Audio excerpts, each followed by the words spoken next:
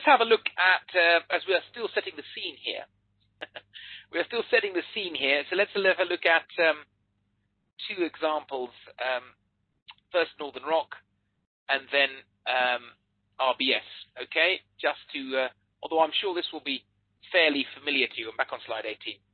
So Northern Rock is something that will be studied by students of economics or economic history, certainly on finance, for many years to come, because it's a rare example, a rare example of a bank failing purely for liquidity reasons. A genuine liquidity bank, a liquidity failure driver of a bank failure. Okay, that's not that common actually. Generally, where banks have gone bust or been taken over or had to be broken up or divested in some way or restructured in some way, it's because their capital is depleted and they become unviable over a slightly longer period of time.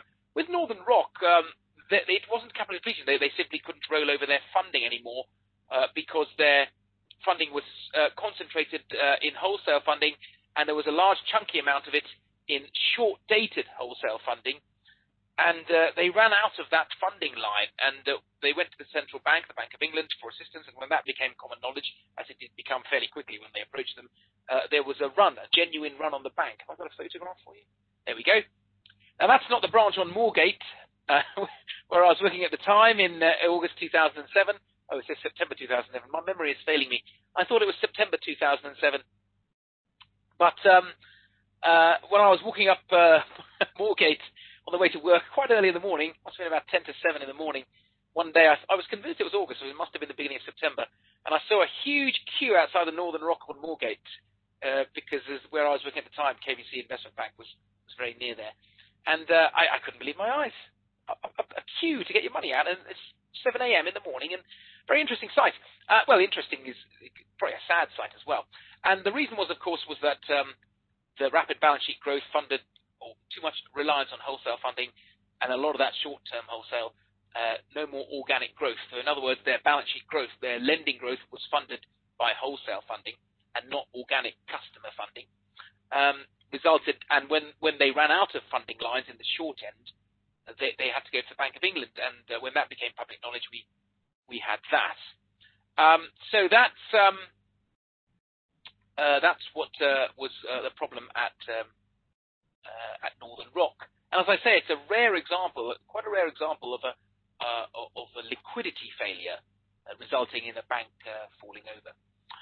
So that was Northern Rock, and excess reliance on wholesale funding. Royal Bank of Scotland, have a look at the appendix on that.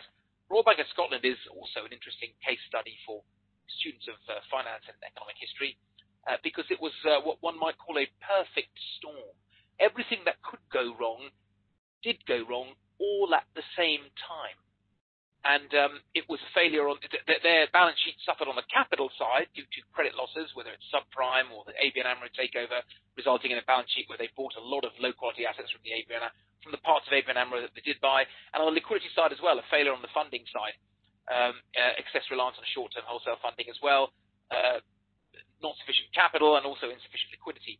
So RBS is a great case study as well. Have a look at the appendix, as I said. Because it's a perfect storm. Everything that could go wrong did go wrong, and they all happened more or less at the same time. So the institution became unviable. At the time of their demise, the balance sheet was over 2 trillion, or just over 2 trillion, I understand. Now that's about double, or just under double the size of the entire UK economy. So it gives you a size, it gives you an indication of the size of the institution, and of course makes perfectly clear why, unlike Lehman Brothers, it could never be allowed to go bust, because the knock-on effect on the rest of the economy would have been considerable.